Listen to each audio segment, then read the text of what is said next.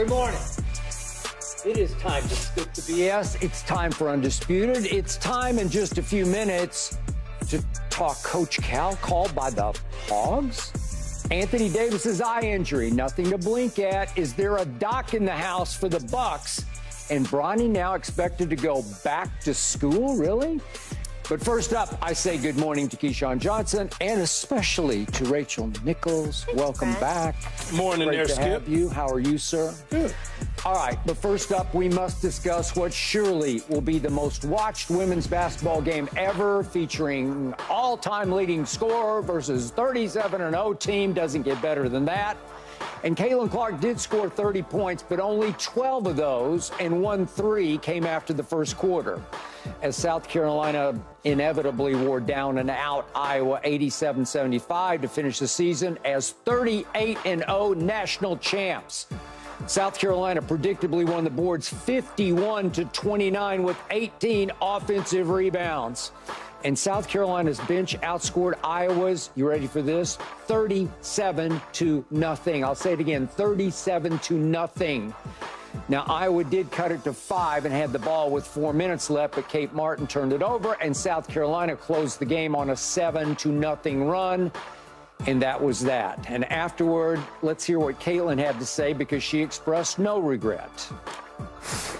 South Carolina is just so good. Like, there's only so much you can do. I mean, Cardoso has 17 rebounds. They have 51 as a team. We have 29. Like, hard to win a basketball game like that. You basically got to shoot perfect at that point. They're a really good team. So, like, we knew they were going to go on runs. And by no means did, when we started off as hot as we did we think we were going to be able to hold that lead. Like, that's just what good teams do. And I think, if I'm not mistaken, like, there's some crazy statistic where South Carolina just outscores everybody in the second half by a bunch of points every single game. True. So, Keyshawn, start us off. What exactly happened to Caitlin after that all-time great 18-point first quarter? Well, she went 5 from 20 from there, right? You think about that. Yeah. That's adjustments, though. That's Dawn Staley and that's the defensive staff putting some clampers on that and saying, hey, you got your 18 in the first quarter.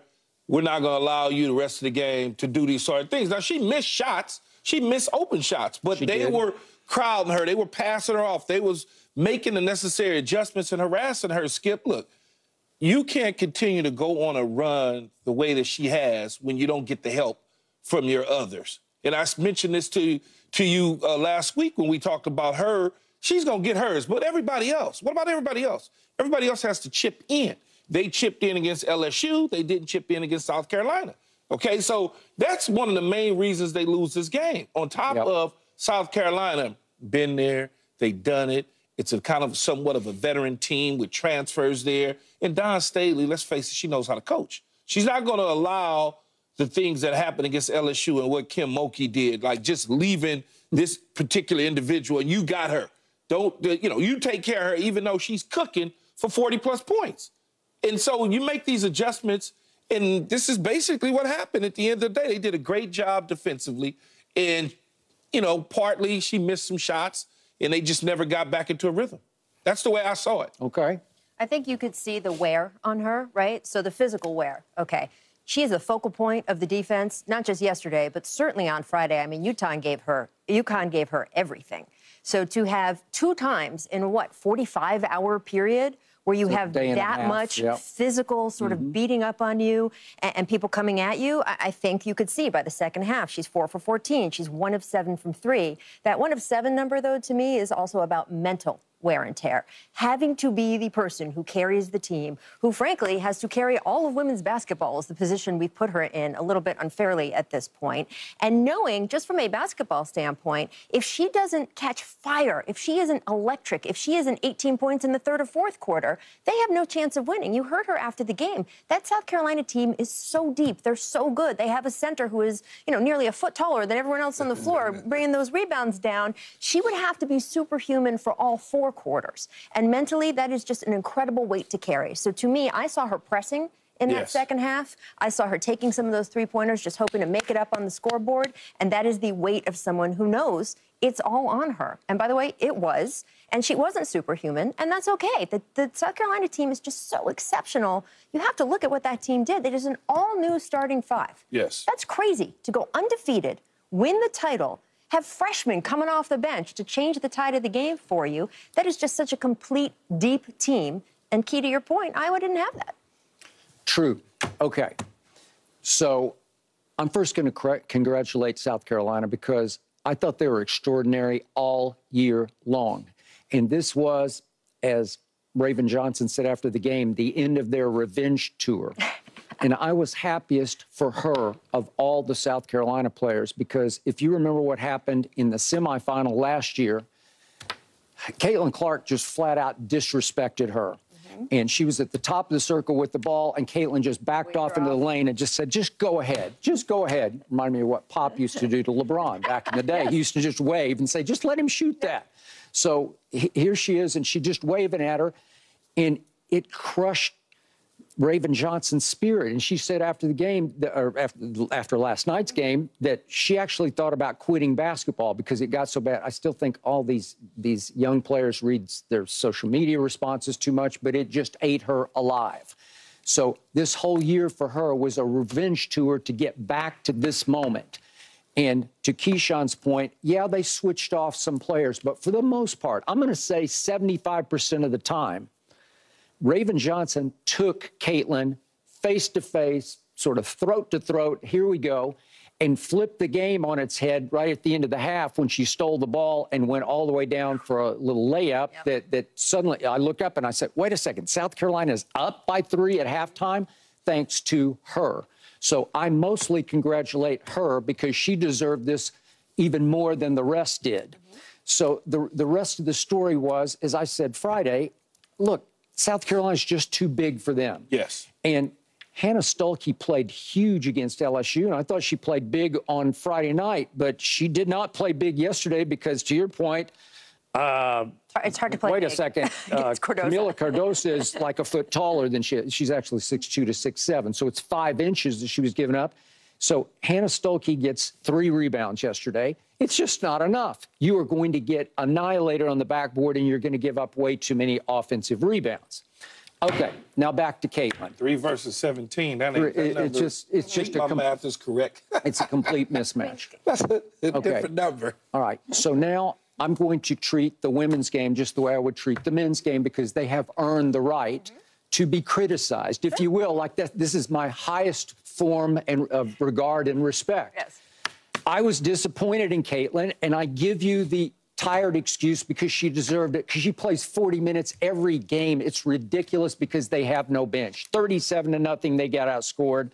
And I'm looking down the bench, and they went with Feuerbach. I didn't think she even played for them, and suddenly she's getting minutes because they need somebody because the 2 freshmen are coming in, as you point out, for South Carolina, and Tessa Johnson just raining threes.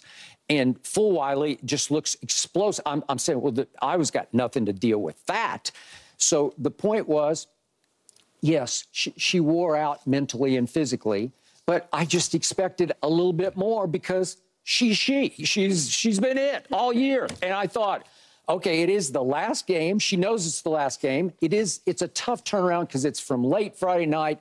And they started at noon out here in the Pacific time zone. Not even the UConn game, though. Skip, you can go all the way back to a week ago to LSU. You still had to muster up energy, regardless to what LSU you beat them. Absolutely. But you still had that energy you had to get through to get to UConn, from UConn to get to South Carolina. That mental fatigue over those 3 games. Okay, but again, many people were making the GOAT case for her, and we'll delve deeper in this in just a few minutes, but I'm watching, like, after 18 in the first quarter, I'm not sure you can get much better than what she did in the first quarter, right? Yeah. I mean, were you not impressed? I was just like 18 points in an entire 2 games.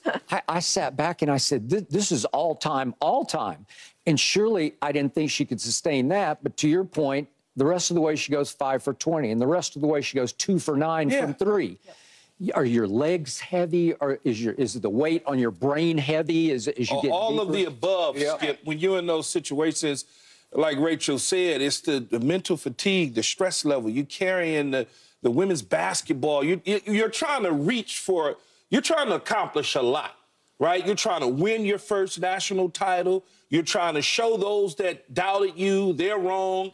You're trying to also ball out to that claim that that GOAT status. I mean, all of that. You don't think that that young lady is going through those things in her mind the night before the game? Of course she is. No, I got it. 1,000%.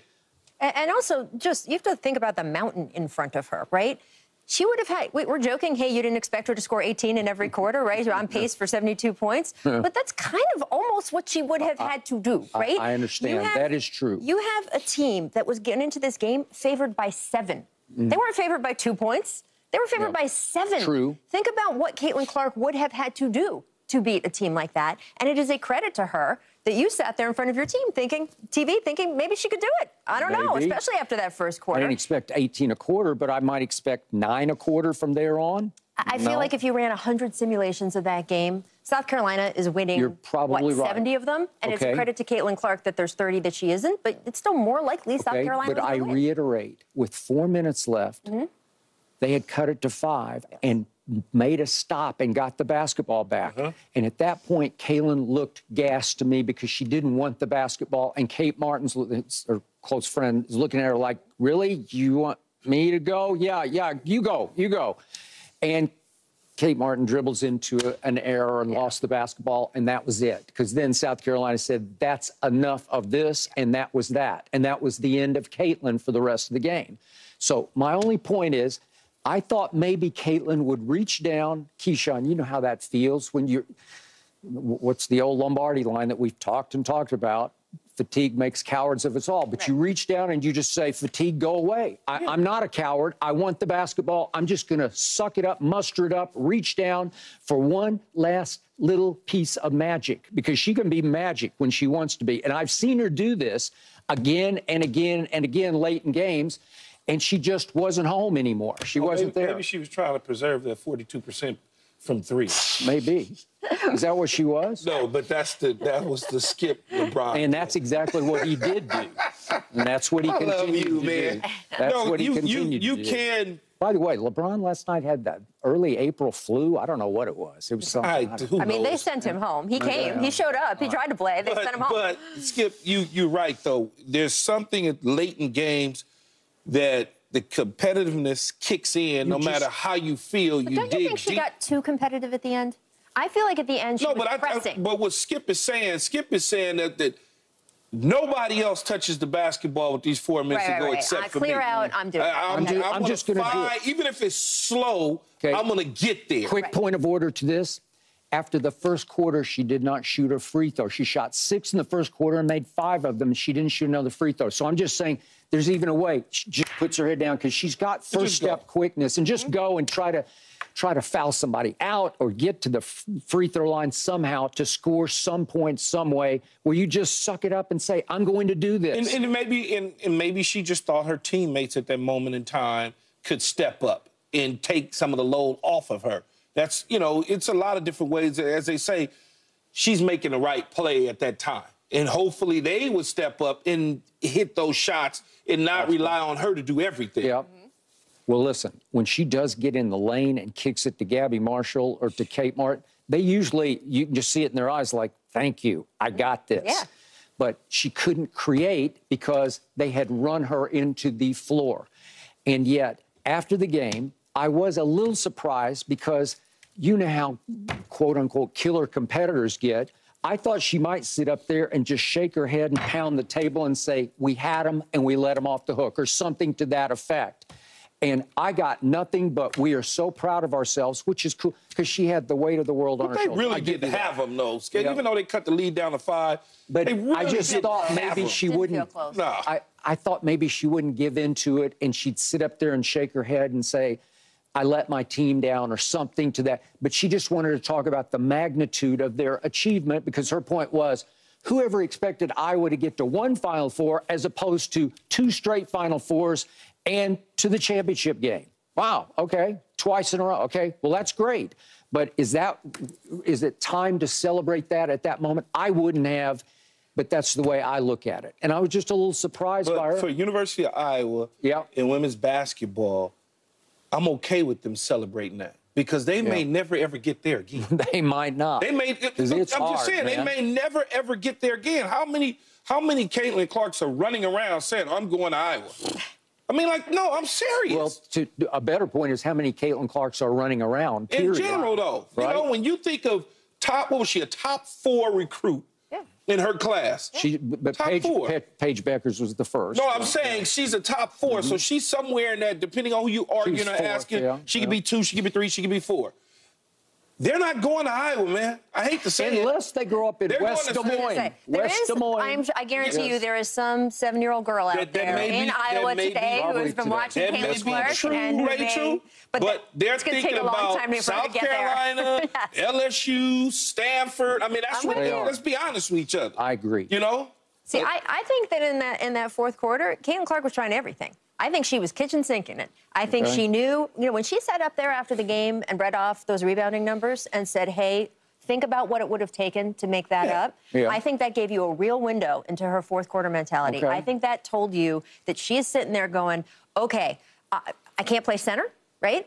I can't play every position. Although she did lead them in rebounds. Go ahead. But she can't, I mean, you cannot play every position, right? And we would have called her a ball hog, and we would have said she wasn't playing team basketball. I wouldn't have in the fourth quarter because she's Caitlin freaking Clark, and she's the greatest scorer in the history of women's basketball, but that's just me. Right, but I think she knew, right, the rebound disparity. I think she knew how many points had to be made. So first, she's taking what I would say unadvised threes at certain points. I think she was chucking... No, but we've been saying that all year. Chucking the ball up in places. In the first quarter, she took a couple. I said, that's just ridiculous, and it went in. It wasn't the distance. It was that they were too strong, right? Where was she hitting? It wasn't that it wasn't that they were falling short. She was sometimes hitting the backboard or the back of the rim in a way where the angle was bad, and you knew it was going to pop right back out, right? So first she's doing that. Then she's trying to pass to teammates. Great. If the defense is collapsing around me, I'm going to pass the ball. That didn't work, as you point out. I just think that there is a point where she sort of saw the overwhelming force in front of her, and there just wasn't a way through. And maybe you're right. There would have been some nights, 3 out of 10. I can't do the math, but some nights where she could have just exploded for another 18 points in the fourth.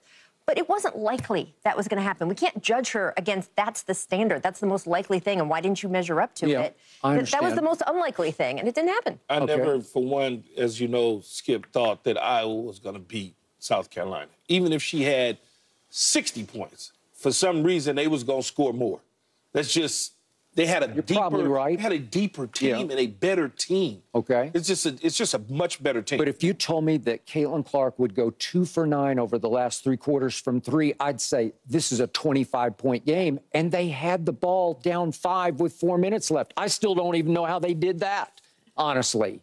It's like ridiculous that they even had a prayer of a chance, and it was a prayer. And to your point, if she had come down and hit a 3 at that point to cut it to 2, I'm pretty sure South Carolina would have said no, no, Came back, hit a 3, put it back to 5. God, they were bombing. They had a better three-point shooting percentage for the game. They shot 42% to 39% for Iowa. So how can you beat them when they outshot you from 3? And the bench, too. I mean, you kept saying it, the bench number. 37-0. 37. When the bench is outscoring your bench 37-0, if you're Caitlin Clark, again, now she's got to be the bench, too? I mean, you cannot ask one person to do that much. No. And I just think that you look, South Carolina likes to say we don't have 5 starters, we have 10 starters. This is a credit to Dawn Staley, the way she has prepared that team. She has consistently taken freshmen through her time at South Carolina and prepared them to play at this elite level sooner than any other coach in the country has been able to do. And we saw that. I mean, you mentioned Phil Wiley. She came in and changed the energy of the game.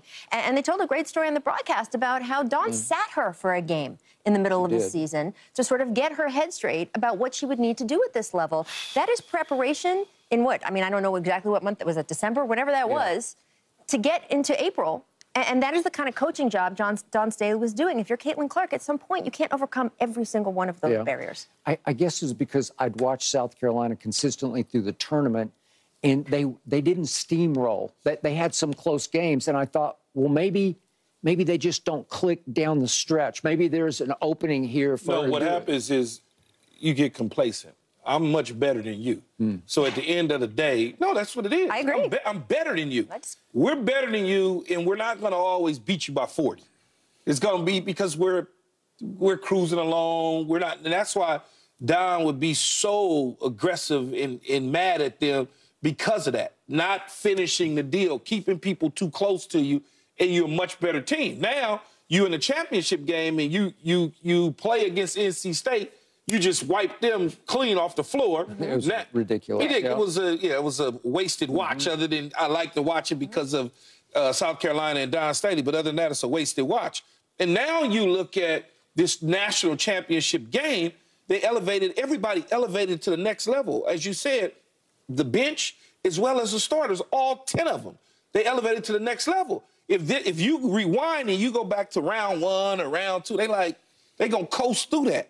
That's it. Even if they would have played Iowa in the first round or the second round, it would have been a tight game and they would have coasted through it. They probably still would have won, but they would have coasted through it because they would feel boring. I'm bored. I'm going to beat you anyway. I think that's how they felt against Iowa a year ago in the semifinal. Probably they thought, this is nothing. Yeah, right. We got this. And all of a sudden you don't got this because she was spectacular.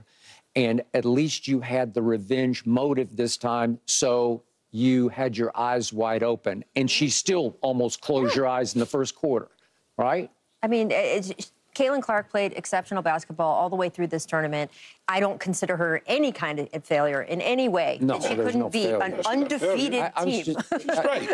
Look, this is the magnitude of her. I was just a little disappointed. I just expected maybe a last bit of magic from her. Time to go get that $5 million from the Big Three and keep it pushing. Hey, that might be the way to go.